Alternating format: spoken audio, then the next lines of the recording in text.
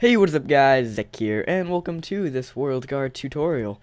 So this is Derps here. She's not in the call, but actually she is in the call, but her mic is muted. So let us get started. What you're going to need is WorldEdit and WorldGuard, 2 server plugins, and Bukkit. So all 3 links are in the description below, and you can just go and download those before we start. So now that you have those, what you're going to need to do is //wand. And it'll be a lot better if you have some knowledge of WorldEdit. So as you can see right here, this house is not completely square. So it is not going to be super easy to protect. But what we are going to do is we are going to find the corner. So here's the corner of the roof.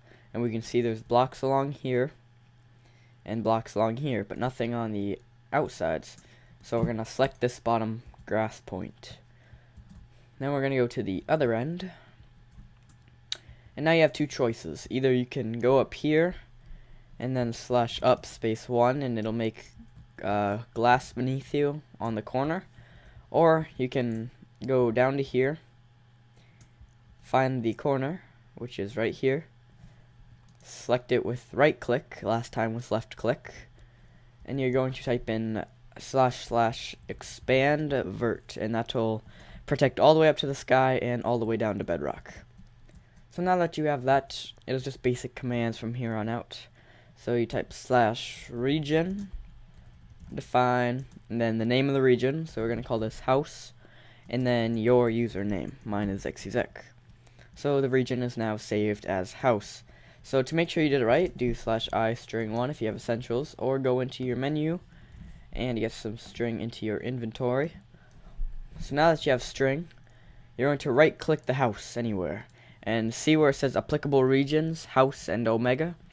It should say applicable regions and then your region, but I am in my omega realm server where the whole entire kingdom is protected, so I am also in the omega realm. But as you can see, if I right click out here, it's not protected. Shut up, Terps, you're not going to correct me. So this is house. Okay, so say that you don't want to let people PvP in this area, so you can like punch people and stuff, or you don't want people to be able to punch people. You're gonna type /region, /region flag, the name of your region, and then PvP space deny, and it'll say region flag PvP deny. So Terps, come in here please. Let's walk on through this door, and when I try to punch her, she's in creative. Get out of creative! Noob. Get out of creative! Oh. See, now it says you are in a no PvP area. Oh, you had God mode. Loser. So it should say you are in a no PvP area if it worked correctly. But say you don't want monsters to spawn. You're going to do /region, flag, the name of your region, and then mob, or I think it's monster spawning deny. And if it's not, if you type something wrong, here, let me turn my chat higher. I just did this so it wasn't annoying. But over here, it will show you everything. So it's actually mob spawning, not monster spawning. So let's go and edit this very quickly. So we'll change this to mob spawning deny. And if you want to see this list, just do /region, flag, your region, and then a random letters, and it'll be like, nope, that ain't no region. And then it'll show you all these regions that you can do, like don't let people build, or on default people can't build, but if you do /region, flag, house, build, allow. Now Terps, try to break that door. Break the door. It doesn't matter. So see, now she can break the door because build is allowed.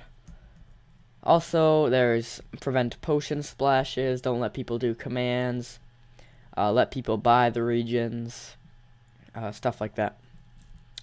So that is basically it for WorldGuard. If you have any specific flag questions or protection questions, all you have to do is PM me or post a comment.